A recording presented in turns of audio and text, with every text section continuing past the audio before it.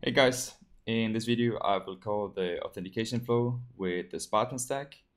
And if you don't know, the Spartan stack is a stack consisting of Supabase, Drizzle, Angular, tRPC, Tailwind, Analog, and NX.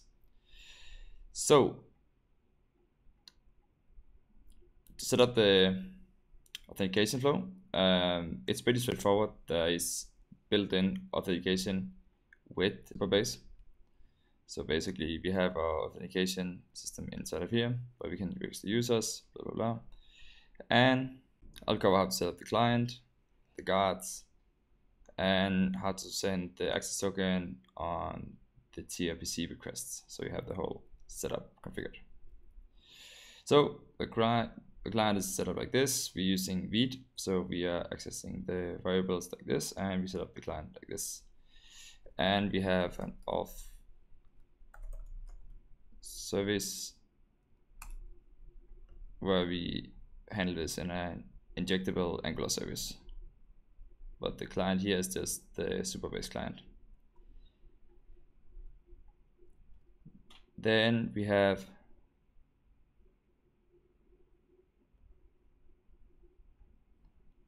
these a bunch of methods for the client. We have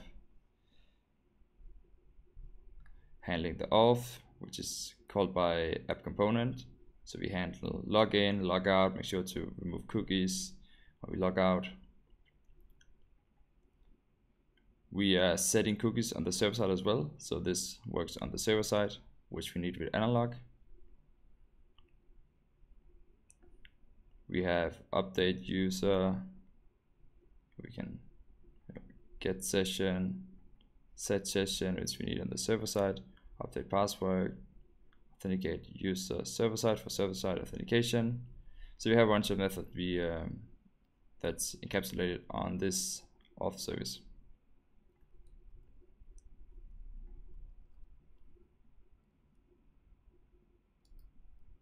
We have a login page. It looks like this for my cross-platform.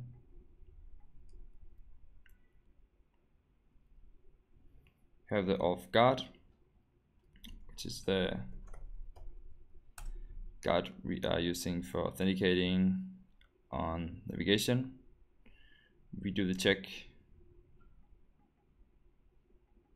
on browser first and then server. So when we do a request, first it will run the server side part.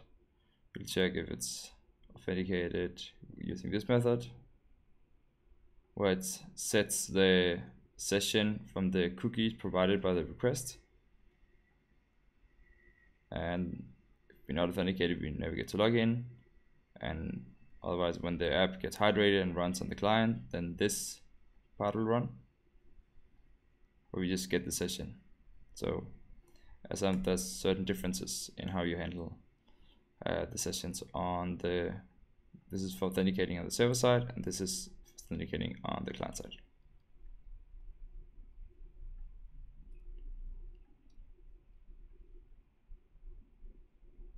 And then there's the tRPC part, where we have set up the tRPC with the Nitro handler, and we set the headers for each request provided. Then in the tRPC context is where we authenticate on each request. So we expect a token to be provided. We verify the token, and we get a user, see if it's authenticated. And when we create it,